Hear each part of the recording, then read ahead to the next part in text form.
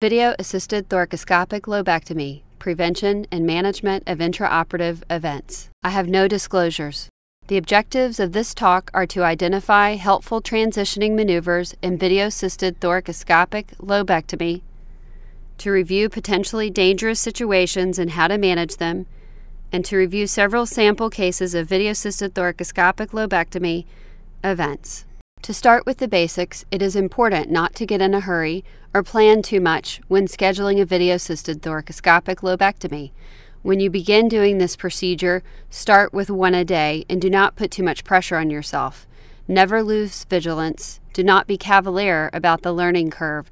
As you acquire the knowledge and skills necessary to perform VATS lobectomy, you will find that attention to detail, meticulous attention to detail, can keep you out of harm's way and prevent problems intraoperatively and often avoid them.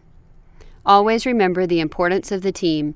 If the team is weak, you are weak. Train your team and train your team to handle emergencies before they happen. Remember that conversion is not failure. Practice as a group and plan for intraoperative events. Remember, the best way to avoid an unexpected event in surgery is to prevent it. Always back the camera away during an event to prevent blood spillage on the screen. Be aware of the tension both you and your assistant are placing on the lobe, and immediately when an injury occurs, take away the retraction, fold the lung down onto the pulmonary artery, and prevent the bleeding. Allow gravity to tilt the lung posteriorly and out of the way, and if bleeding is found, use a small sponge to compress the area of bleeding. There are many different intraoperative events that can happen during a surgery. These can include deflation of the lung, inability to locate a lesion, inability to see the target, bleeding from the pulmonary artery or the pulmonary vein or the lung parenchyma, airway separation or stenosis, space problems with poor re-expansion of the lung, leak from the airway or bleeding, or other. The first event I will review is that of a 70-year-old man who had a history of malignant melanoma. He was found to have a lesion in the right upper lobe that was spiculated and suspicious and enlarging over time. A PET scan revealed increase in SUV and FDG activity. The patient also had a history of histoplasmosis. His mediastinum was found to be negative. We elected to perform a wedge resection followed by completion video-assisted thoracoscopic lobectomy if the lesion was cancer. The lobectomy details are shown in the following video. The patient had a video-assisted thoracoscopic right upper lobectomy with the ports in the place on the left side of the diagram. There were 2 ports in the anterior axillary line and there was 1 port in the posterior axillary line. The beginning of the surgery starts with the posterior mediastinal dissection. Taking the lymph nodes at this time also allows visualization of the posterior mediastinum, as well as the pleural surface being cleared to allow for dissection of any lymph nodes between the right upper lobe bronchial takeoff, interposed between the right upper lobe and the pulmonary artery. The superior mediastinum is encircled as the pleural surface is taken away from the superior aspect of the right upper lobe pulmonary artery branches and clears away the inferior aspect of the azygos vein. The second step in a VATS right upper lobectomy involves flipping the lung back posteriorly and performing the rest of the surgery from the front to the back. The first portion of the surgery will involve dissection of the right upper lobe branches of the pulmonary vein. Once these have been encircled, stapled, and divided, the truncus anterior, posterior ascending pulmonary artery, and bronchial branches can easily be seen. Technical considerations when performing endoscopic stapling include preventing complications by releasing tension on the vessel when stapling, encircling the main pulmonary artery whenever you are concerned about an arterial dissection that may be risky, and beware of lymph node erosion into the vessels. Do not continue to dissect when there is bleeding and you cannot see. Apply a coagulant or pressure and go somewhere else to work for a while and then come back to the space. The next step in a video-assisted thoracoscopic right upper lobectomy involves dissection, encircling, and stapling and dividing the truncus anterior branches of the right upper lobe. These can be taken all at once or separately. This particular patient had 3 separate truncus anterior pulmonary artery branches, and they were each taken individually because of the densely adherent lymph nodes. The last 2 steps in performing a right upper lobectomy involve division of the bronchus and the posterior ascending pulmonary artery. The illustration shows clear division of the right upper lobe bronchus. Sometimes it's easier to take the posterior ascending pulmonary artery first and then the bronchus. Other times it's easier to do it in reverse order. Event number 1, video-assisted thoracoscopic right upper lobe. During this surgery, you'll see dissection of the mediastinal lymph nodes as the beginning portion of the surgery. Once the 4R lymph nodes have been taken and the inferior pulmonary ligament lymph nodes have been taken, attention is directed towards taking the subcarinal lymph nodes. In the video, you can see the azygous vein in the top left corner. We have dissected the subcarinal lymph nodes and now are dividing the fissure between the right upper lobe and the right middle lobe. By dividing this portion of the fissure with a stapler, it makes it easy to distinguish the demarcation zone between the upper and middle lobes while encircling, stapling, and dividing the right upper lobe pulmonary vein branches. We can clearly see that those pulmonary vein branches going to the right middle lobe have been preserved. Once the pulmonary vein branch has been divided with the gray load stapler, one can turn their attention towards dividing the pulmonary artery branches. It's important when pulling the stapler out to make sure that all the tissue has been divided and to prevent rapidly removing the stapler and inadvertently tearing the pulmonary artery. The first branch of the pulmonary artery truncus has been divided and a second branch is now being taken. A tan load curved tip stapler is used in this particular incidence, and as the second branch of the truncus anterior of the pulmonary artery is taken, it is now evident that there is a third branch. All of the branches can be taken all at once if you go a little bit more proximal to the hilum, or they can be taken separately if there is concern, or if there is a densely adherent lymph node and dissection is not safe. There now remains a densely adherent lymph node that is located between the truncus anterior branch of the pulmonary artery and the base of the pulmonary artery. This lymph node sits just in front of the bronchus that needs to be divided. By completely removing this lymph node, it is now easy to identify a very small branch that is directly adjacent to the posterior ascending pulmonary artery. That very small branch was too small to staple and was merely coagulated. The truncus anterior is completely divided, the pulmonary veins are divided, and the posterior ascending pulmonary artery branch has just been encircled, stapled, and divided. Once the posterior ascending pulmonary artery branch has been taken, the only remaining structure left to be divided from the hilum remains the bronchus. It is important to make sure when passing the stapler that you're going completely around the bronchus and not through the bronchus or into the lung parenchyma. Taking tension away during stapling will help you to avoid problems. Once the bronchus has been divided, you can now identify that the very small branch coming off of the main pulmonary artery has not been clipped or stapled. At this point, there was concern about this small branch. As I warned them about possibility of too much tension, the small artery branch was avulsed. We applied direct pressure to that area of the pulmonary artery that started to bleed. There was concern about the area dissecting more proximally onto the main pulmonary artery. The team then began to make sure that we had optimal visualization, and as pressure was applied, suction was used to evacuate any residual blood.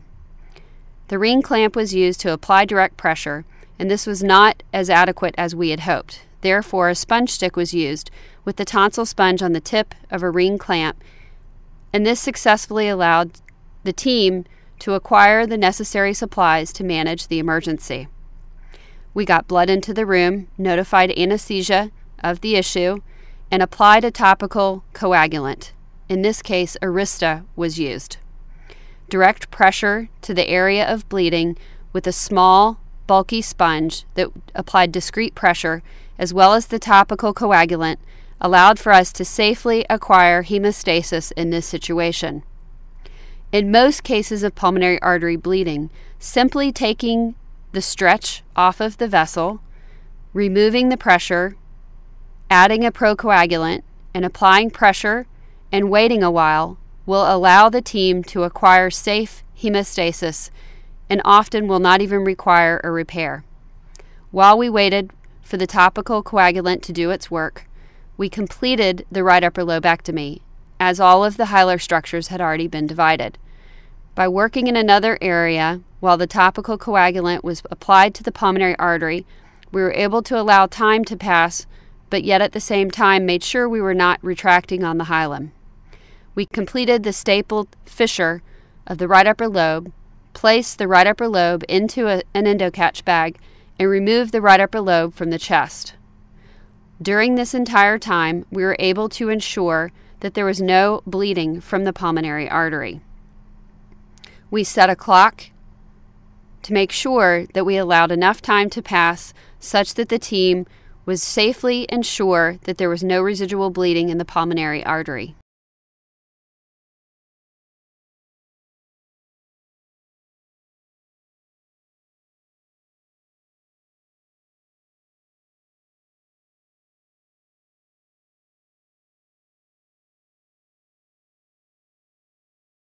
One of the biggest fears a surgeon may have when performing VATS surgery is pulmonary artery bleeding.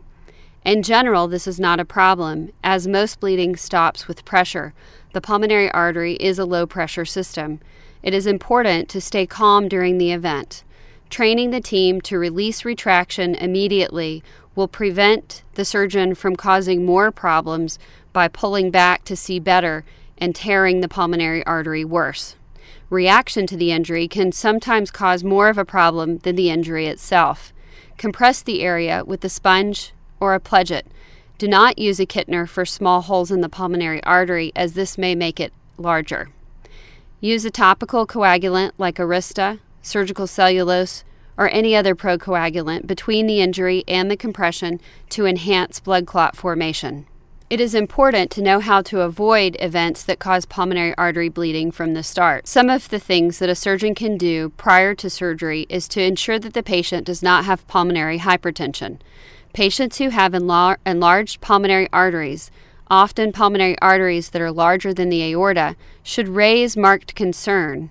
A right heart catheterization can be performed, and an echocardiogram can also measure the pressure within the pulmonary artery. If bleeding is encountered in the pulmonary artery, using a sponge that is bulky beneath the clamp will help to ensure better pressure and better coagulation.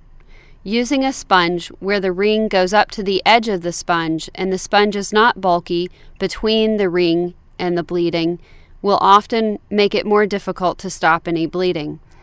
In particular, I prefer a tonsil sponge as it is bulky and big enough so as to not enlarge a hole, but at the same time bulky enough to apply pressure to the artery. Event number 2 begins with the history of a 53-year-old man who was a never smoker who presented with the history of a colorectal cancer that was diagnosed in February of 2014.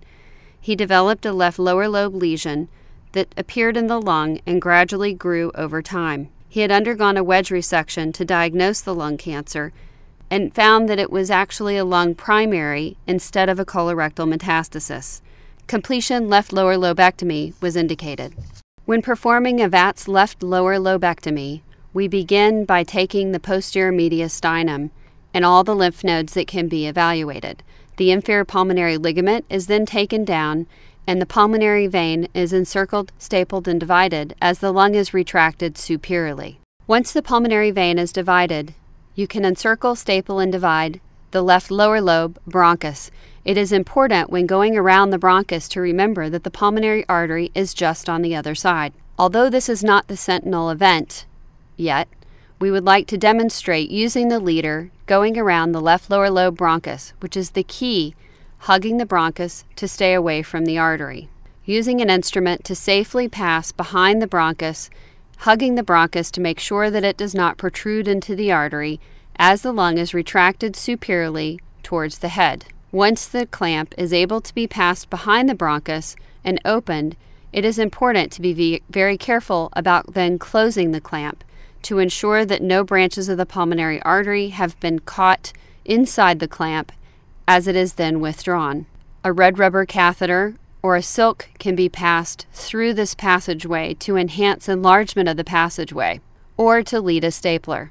Once the bronchus has been successfully divided, the last structure to be divided is the pulmonary artery. Our event took place during encircling, stapling, and dividing the remaining pulmonary artery after the bronchus and vein had already been taken. In the video, you will see details about the critical mistake that was made while passing the stapler around the pulmonary artery. The critical error that occurred during this case was simply pushing too hard. I did not follow visual cues, although I did recognize immediately when the injury occurred. I had tremendous resistance when trying to pass the stapler and did not recognize that my stapler was not completely around the pulmonary artery, avulsing a branch going to the left upper lobe. I immediately recognized that my stapler had caused an injury by me misdirecting it and applied pressure at the hilum. By compressing the hilum and attempting to get control, we had at least 3 minutes prior to firing the stapler for anesthesia to come into the room, for blood to be brought into the room, and for me to ask for another partner to come into the room to assist in the case. Once we were sure we were ready, we fired the stapler and not before. Immediately, massive blood loss ensued, and my left hand was inserted into the opening of the left chest. While we were waiting, we had already enlarged the opening to make sure that my hand would easily fit into that space where the thoracotomy had been performed. Whenever encountering pulmonary artery bleeding, you have multiple options depending on the volume of blood that is being lost. Initially, if you're able to compress the lung and stop all bleeding, you can simply wait and see if the bleeding stops by re-examining the area. You can consider a video-assisted thoracoscopic repair if visualization is excellent and the bleeding can be controlled. When performing a VATS repair using a knot pusher, a needle driver, both will enhance your ability to close the vessel. It is important not to pull up and cause the tear to be larger, and always avoid clamping the vessel. Whenever bleeding such as this occurs, as shown in the video just prior, it is important to immediately gain access to the hilum. By extending the utility incision, a hand can easily be inserted in between the ribs, or a traditional posterolateral approach can be taken. If a video-assisted thoracoscopic repair is not possible, one may want to consider open options. These, again, may be extension of the anterior thoracotomy or creation of a separate posterolateral thoracotomy. If a clamp inserted through the camera port can be used to control the bleeding, then simply enlarging the anterior thoracotomy is likely best, as was done in this case. This illustration clearly shows the key maneuver that allowed us to acquire hemostasis and perform a repair such that the patient was able to not only survive, but only had a left lower lobectomy and the left upper lobe was salvaged.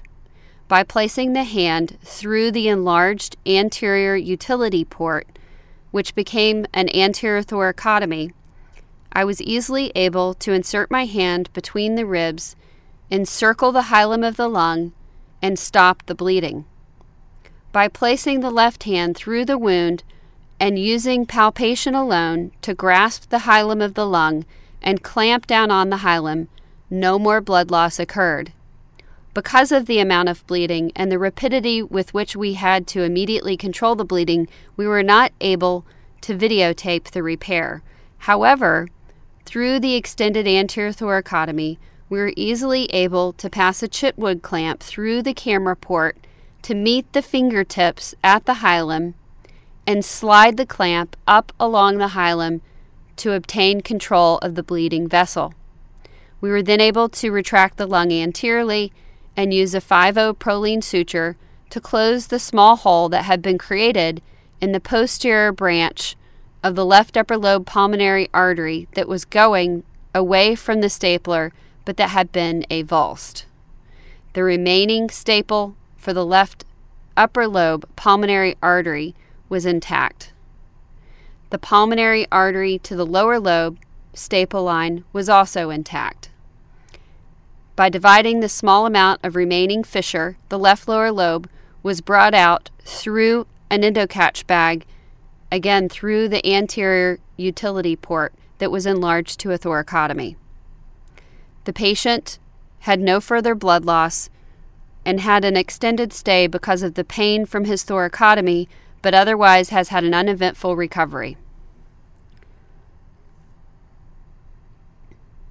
The important key maneuver in addressing this complication or this intraoperative event is to make sure that the bleeding is immediately stopped, to recognize when the injury occurs prior to blood loss, to call a supportive team into the room to assist during addressing the problem, to alert anesthesia that a problem may have occurred, to bring blood into the room and make sure that it is appropriate, that every piece of equipment that is needed to address the cause of the bleeding is available during the case. Event number 3 includes how to avoid an injury. This patient was a 52-year-old woman who presented with shortness of breath in April of 2014. She had coronary artery disease and underwent a coronary artery bypass graft in May of 2014. She had a patent left mammary, which can be seen on the sagittal CT scan in the left upper portion of the picture. She had a left upper lobe lung nodule that was diagnosed and increasing in size on serial CT scan. This was a biopsy-proven 2.3 centimeter adenocarcinoma that was staged as a T1B N1 M0 stage 2A non-small cell lung cancer. The patent mammary creates a problem when performing a left upper lobectomy, specifically because maintaining patency of the mammary will ensure that the patient does not have any untoward cardiac events. It is described by many other VATS surgeons prior to this, where stapling the lung off of the patent mammary can allow the patient to have an uneventful VATS lobectomy.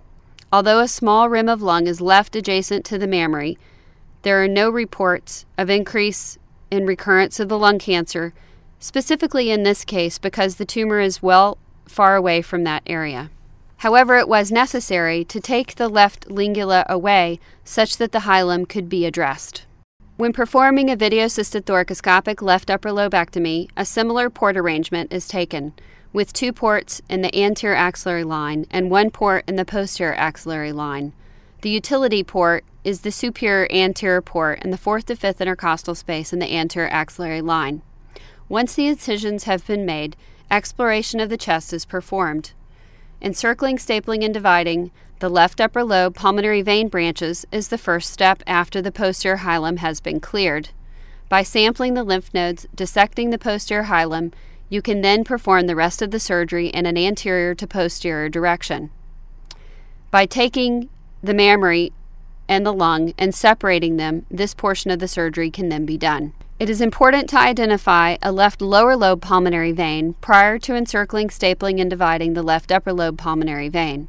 Once this has been performed, attention is then directed towards dividing the first branch of the pulmonary artery going to the left upper lobe. Once the first or second branch of the pulmonary artery going to the left upper lobe have been divided, you can encircle, staple, and divide the left upper lobe bronchus. It is important to make sure that you are not too close to the hilum and encircling the main bronchus and only encircling the left upper lobe bronchus.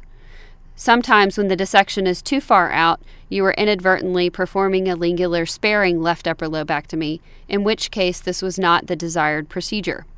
So making sure that you are in the correct position will avoid any problems during surgery. Once the bronchus has been taken, the remaining branches of the pulmonary artery can then be taken with a separate stapler. When performing the hilar dissection, make sure that you do not inadvertently damage the left phrenic nerve running just anterior to the hilum of the lung. Adhesions can be seen where the left upper lobe is densely adherent to the left anterior chest wall. A port is placed just lateral to the area of the adhesions and is performed with videoscopic visualization. It is important to release the attachments of the lung from the pericardium, A bipolar electrocautery device, such as the LigaSure or InSeal device, can be used for such a dissection. That cautery device can also be used to separate the fissure, the major fissure separating the left upper lobe and the left lower lobe, such that the hilum and the pulmonary artery branch, specifically the lingular branch, can be identified. At this time, dissecting the lung off of the pericardium is continued. A stapler is then used to divide the lung away from its attachments of the mediastinum by leaving a small rim of lung and anterior attached to the patent mammary. The lung is then separated and the left upper lobectomy can begin. A second firing of the stapler allows for division of the lung, additionally separating it from the patent mammary. By looking closely and examining the area of the clips underneath the scar tissue, you can see just medial to the staple line where the patent mammary exists. The ring clamp is demonstrating that location.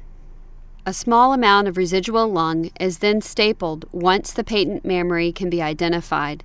The ring clamp is used to demonstrate that area of the patent mammary and elevate the lung away from that adjacent adhesion. By seeing the distal area, we can then safely staple, preserving the patent mammary. The final stapler is fired, completely dividing the lung away from all attachments. By suctioning the remaining blood left in the chest, one can see all of the staple lines from division of the pulmonary vein, the pulmonary artery branches, and the bronchus to the left upper lobe. The pulmonary artery remains patent, and the stapled wedge of lung, densely adherent to the pulmonary artery, is left within the chest. While we're on the topic of left upper lobectomy, it is important to note that one of the most common areas of injury is the first pulmonary artery branch of the left upper lobe. The dense lymph node adherence can sometimes make it difficult to dissect in this small window. Remember, release retraction of the lobe when stapling. Apply gentle pressure, silence the room, fold the lung down onto the area of injury. Event number 4 includes a 92-year-old man who is in excellent condition, who presented with a very distant 15-pack-year smoking history. He had biopsy-proven right-sided squamous cell lung cancer with a concomitant lung lesion on the left side that was treated later on with SBRT. It was felt to be a second primary lung cancer. The right middle lobe lesion was surgically addressed. His endobronchial ultrasound mediastinal lymph node staging was negative. The lesion was FDG avid on PET scan. He elected to proceed with the video-assisted thoracoscopic right middle lobe lobectomy. There are some subtle differences when performing a right middle lobectomy, which will be shown in the following diagrams. When performing a video-assisted thoracoscopic right middle lobectomy, it is important to make sure that dissection from the hilum begins from the anterior to posterior direction. Making sure that the pulmonary vein branches going to the right upper lobe are preserved is paramount. The pulmonary vein branches to the right middle lobe may have an unusual angle, and sometimes a leader can facilitate passage safely around the pulmonary vein branch. Unlike other lobectomies, the second structure to be divided for a video-assisted thoracoscopic right middle lobectomy is more often the bronchus, as the artery sometimes will sit just posterior to the bronchus. The pulmonary artery branch going to the right middle lobe frequently sits slightly superior and slightly posterior to the right middle lobe bronchus branches. The right middle lobe bronchial branches will terminate into a bifurcation, becoming the medial and lateral segments of the right middle lobe. Just proximal to that is where the stapler should be fired, attempting to create as little of a stump as possible. Sometimes a leader can facilitate damaging the posterior laying pulmonary artery branch that is directly adjacent to the bronchus. It was during this portion of the surgery that we had incredible difficulty passing anything between the bronchus and the pulmonary artery, and it was at that point that we elected to convert rather than encounter bleeding deep into a hole in our attempt to separate the bronchus from the pulmonary artery.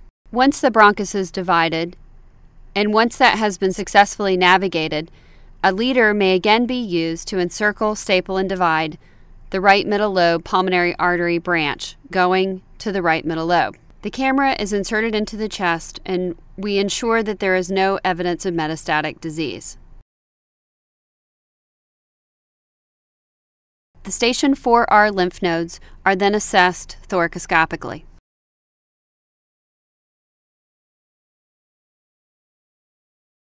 The station 7 lymph nodes are then taken.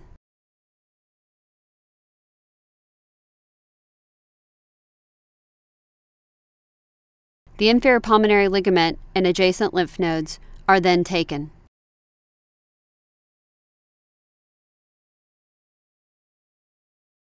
The right middle lobe vein is then encircled, stapled, and divided, providing access to the subsequent bronchus that lies just posterior to that structure.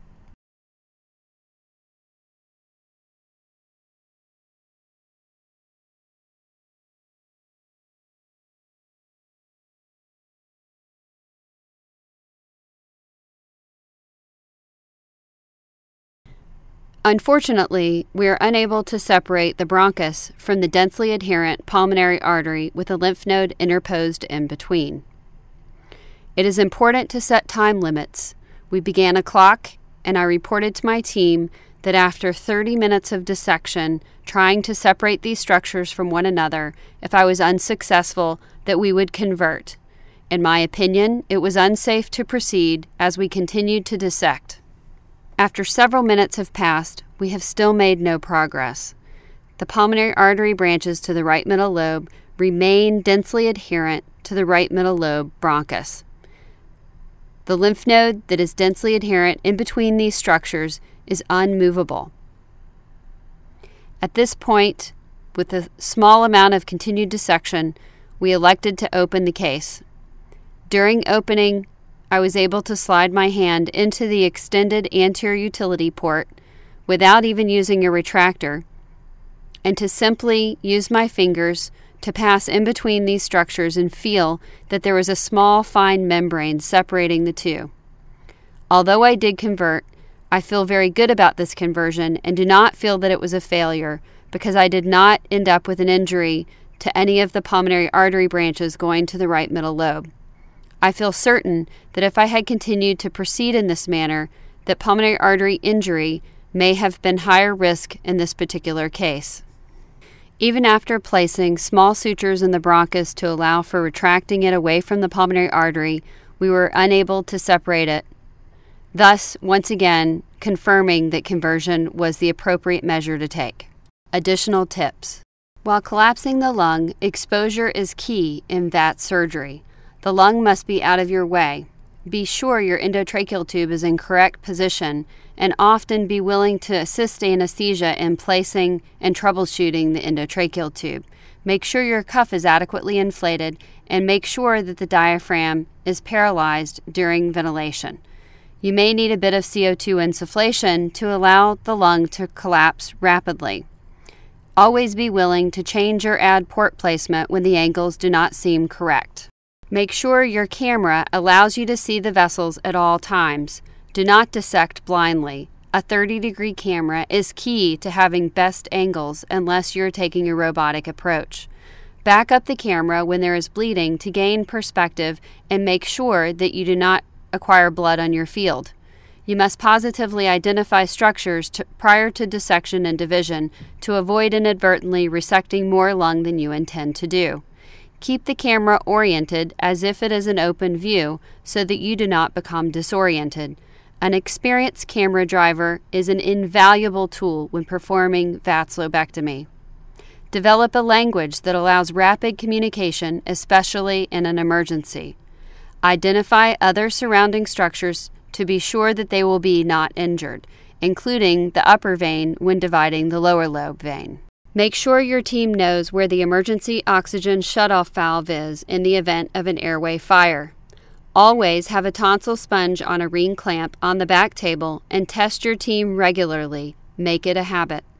Immediately stop any distraction. Call everyone's attention to announce what you think may be the event or emergency in the middle of your lobectomy. Make sure everyone knows if you think you have an injury to a structure. Make sure that all music is turned off and everyone's attention is focused on the patient during your surgery. Source control is paramount. Catch up. Do not continue to dissect or move a clamp when hemostasis has been achieved while you're waiting. Wait for blood to be brought into the room. Stop the problem. Gather hemostatic tools. Clean the camera, and then make adjustment. Do not move your clamp on the hilum or move the pressure on the bleeding vessel until you have all of the appropriate tools to address the situation. Work on the repair only when the patient has stabilized. When using staplers, port placement is important. The camera port must be posterior enough so that the stapler lines up with the hilum. Access incisions should overlie major fissures. You should optimize stapler angles. Both using incision, roticulation, and camera optimization allow for the case to proceed better. In general, never force an instrument or a stapler. In event number 2, you can clearly see what happens when that is done. Unlike open surgery, where with a hand present a little bit of twisting is helpful. Resistance means important tissue is in the way. Do not push when you feel resistance. Learn to enhance your haptic tools when performing VATS. Visual and haptic feedback can achieve a safer surgery. Visual cues substitute for tactile cues. Look for stretch on vascular structures. The direction of travel of vessels is also informative. Use a leader, such as a red rubber catheter, if the angle is not perfect or if you think the stapler may not easily pass. A curved tip also enhances passage around narrow angles. Beware of silk sutures which can cut through a pulmonary artery when too much tension is placed on the vessel. This next video shows passage of a leader to enhance safe passage around a pulmonary artery. This was quite a large posterior ascending pulmonary artery. Some people believe that using a zero silk suture can enhance passing around the artery structures and passage of a stapler. It is important to make sure that when passing a silk suture around vessels that not too much pressure is applied to the vessel posteriorly. The silk should be fed into the port such that no tension ever exists around the pulmonary artery. A right angle clamp can be used to grasp the tip of the leader device, or the tip of the leader device can be placed at the tip of the silk suture. The silk suture can then be removed once the leader is safely passed around the structure. When passing the stapler that is attached to the leader, it is important to make sure that all of these devices are passed in the same direction. Simply pulling the leader out towards the port would result in avulsing this pulmonary artery branch. It is important that a separate structure is used to grasp the leader and pull it towards the head of the patient for this right upper lobectomy, posterior artery, pulmonary artery dissection. Using the leader and making sure that it is properly used will allow enhancement of passage around difficult angles. In this particular case, a leader may not have been necessary, but it was important for me to demonstrate to you how to safely use a leader and how to prevent avulsing an artery when using it to enhance your stapler passage. Always be aware of the silk suture applying too much pressure on a pulmonary artery.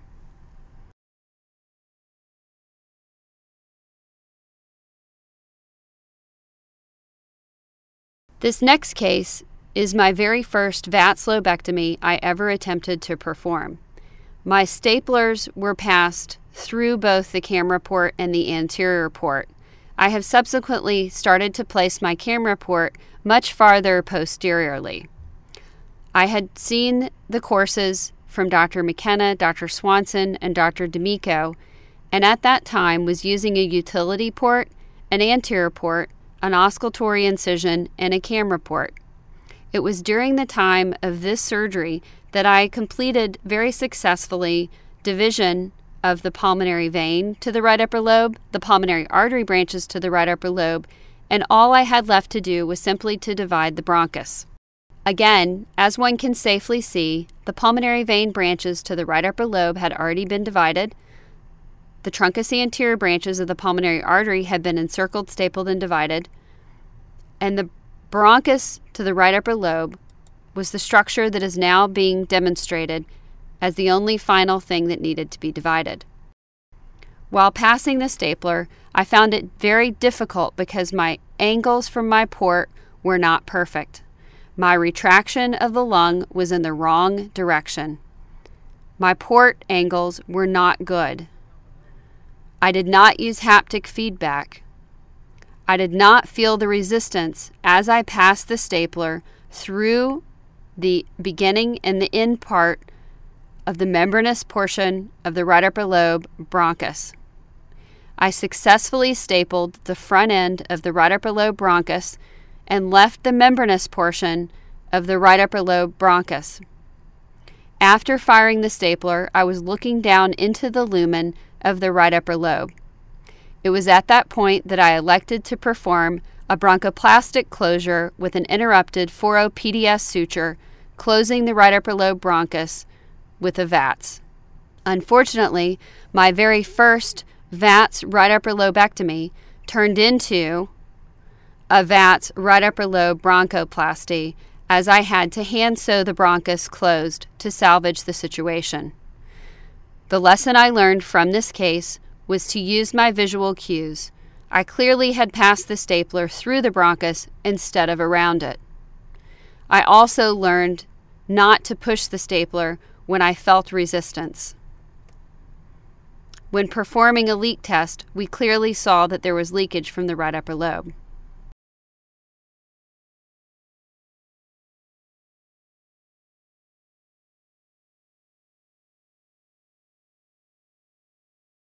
Early in the learning curve, make sure you understand anatomy. Learn to feel normal and abnormal passage of an instrument. Clear the entry and exit points by removing lymph nodes. Most errors can be repaired. In this case, the bronchus was closed with interrupted 4-0 vicral suture. The patient had an uneventful recovery. 4-0 PDS suture or 4-0 vicral suture can be used to close the bronchus. This is the actual image of my first patient, and you can see where I made my mistakes by placing too many ports and ports in appropriate angles. I have now learned to have better port placement and better angles, and if at any time I have difficulty with an angle, I will place an additional port to enhance my ability to gain a better angle. Placing an additional port is not a failure. Conversion to open is not a failure. Port placement is important. Camera ports must be posterior enough so that the stapler lines up with the hilum. The access incision should overlie the major fissure. Optimizing stapler angles allows you to have better incisions and roticulation. What if you cannot find a lesion? This may lead to removal of the wrong portion of the lung. Know the anatomy of the CAT scan. Learn how to triangulate the lesion using CT-guided landmarks. You can either use injection of methylene blue from electromagnetic navigational bronchoscopy, a fiducial marker, injection of radionucleotide tracer, or anatomic landmarks such as the azygous vein, the inferior pulmonary vein, or fissures. You can divide the chest into thirds, anterior, middle, and posterior, into an AP dimension. Using such triangulation can allow for a blind wedge, perhaps a segmental resection, to make a diagnosis. Watch for progress in the time of the operation. If a step is taking inordinately long, there is a problem. The tendency is to try to go faster, but if a step is in question is difficult, it may lead to problems. For example, dissecting the first branch of the left pulmonary artery in an upper lobectomy. If that portion of the surgery takes too long and the lymph node appears to be too adherent, then perhaps converting to open is prudent. If you are not satisfied, then open, and never compromise the operation. What if you cannot see the anatomy? If you cannot see well during the surgery, even if the lung is deflated, this can lead to injury to vascular structures. Generally, it is due to poor port placement. The camera is too anterior and the heart is in the way. The camera could be too inferior and the diaphragm can be in the way. The ports cannot be centered well in the inner space, leading to an inability to move the instruments in all directions. Wait several minutes, during which time the problem is reviewed with your team and appropriate measures are readied. Make sure there is blood in the room. Make sure a thoracotomy kit is ready to go. Make sure you have plans A, B, and C developed. Do not put a clamp on an injury in a pool of blood, as this will cause further injury.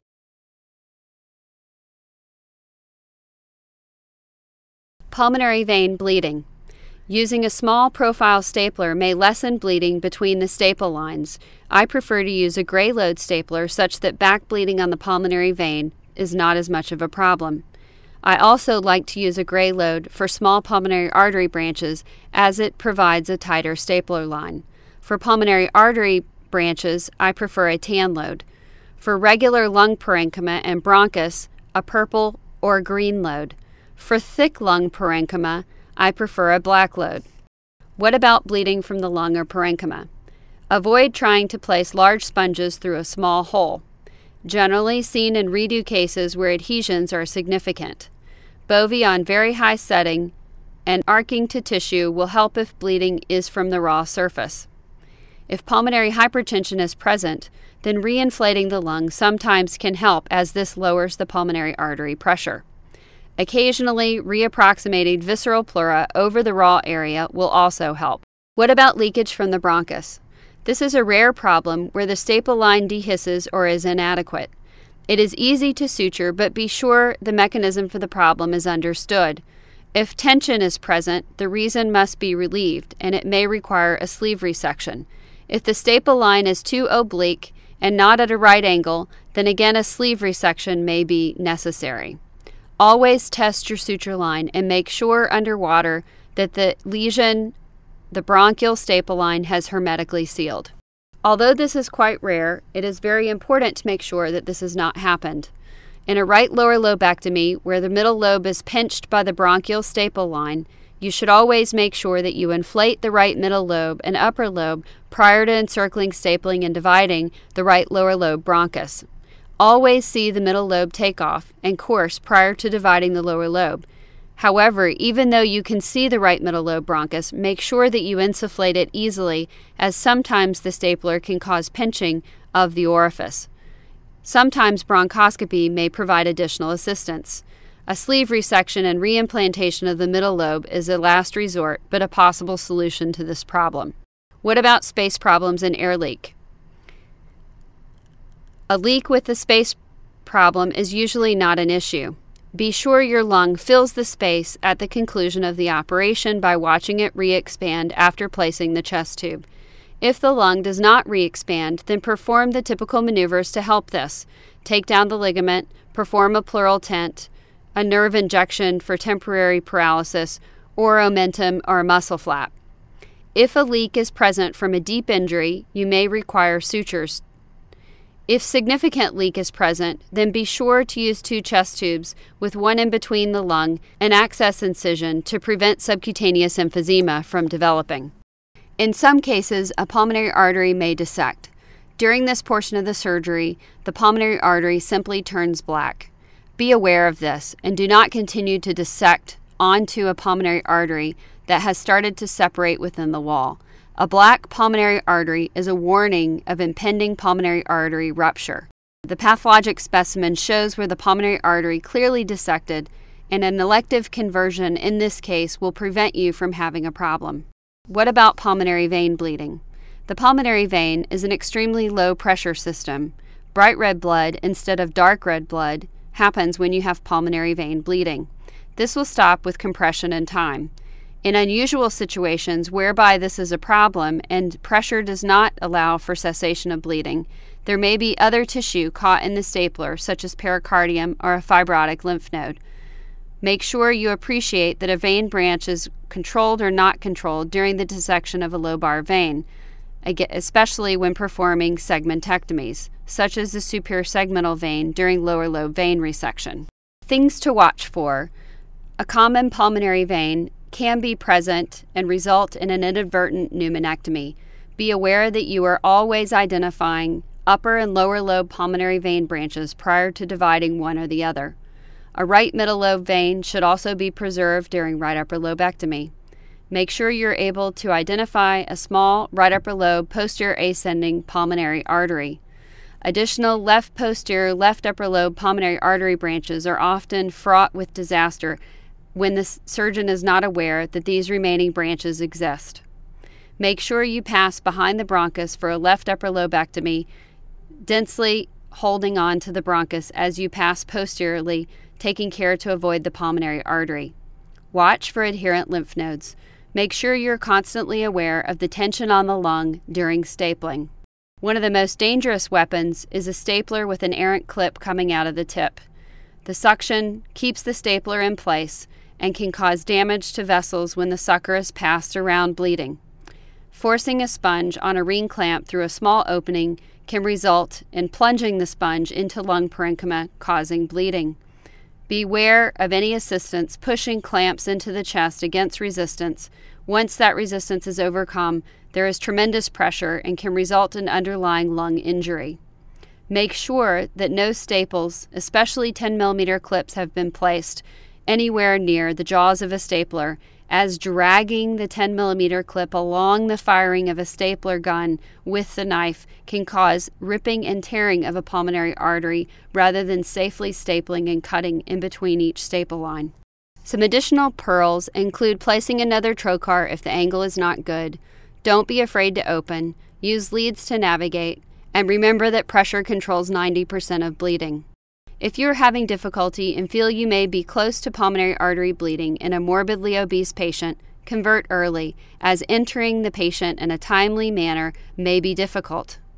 These patients cannot have an efficient thoracotomy, and sometimes finding a deep retractor is difficult. Positioning obese patients is critical for having adequate angles. Be aware of anatomic variations. These may exist.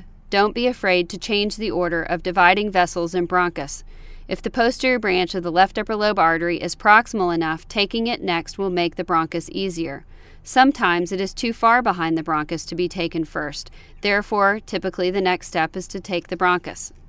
Other complications that can occur include esophageal injury, thoracic duct injury, other vascular injuries such as a subclavian vessel, superior vena cava, or heart injury, or a diaphragm injury. Always be aware that these are possible. Be aware of your anatomy. Always look at as many educational materials as you can to learn the regular anatomic variations, as the pulmonary artery and bronchial branches are not always predictable. Video-assisted thoracoscopic surgery is beneficial to patients. Intraoperative complications are rare. Knowledge of anatomy is essential to avoiding problems. Visual cues are key. If there is any concern, the surgeon should convert to an open procedure. There is an old truth in aviation. The reasons you get into trouble become the reasons you don't get out of it. Always remember in VATS surgery the tremendous benefit that can confer to the patient. Minimize blood loss, shorten length of stay, reduce pain, potentially enhanced recovery, even leading to better delivery of adjuvant chemotherapy. Remember these, and always do not hesitate to ask for assistance. Remember that sometimes, even in the best of circumstances, a conversion is the safest thing to perform. And remember that problems can always happen no matter how far along you are in your career. Be transparent about these problems and talk to other people and teach others what mistakes you make so that everyone can learn. Thank you for your attention.